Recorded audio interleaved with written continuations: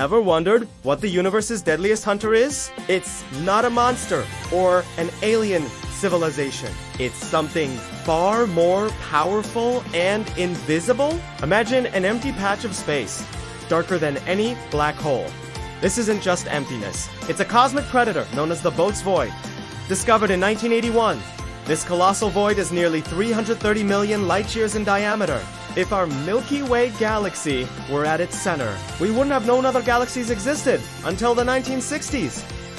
Scientists believe this void was formed by smaller voids merging, pushing galaxies and matter to its edges, like soap bubbles joining together. It's not a monster that eats things, but a vast emptiness that shows the sheer scale and sometimes terrifying nature of our universe. It is a humbling reminder of how much we still have to discover out there in the cosmic dark.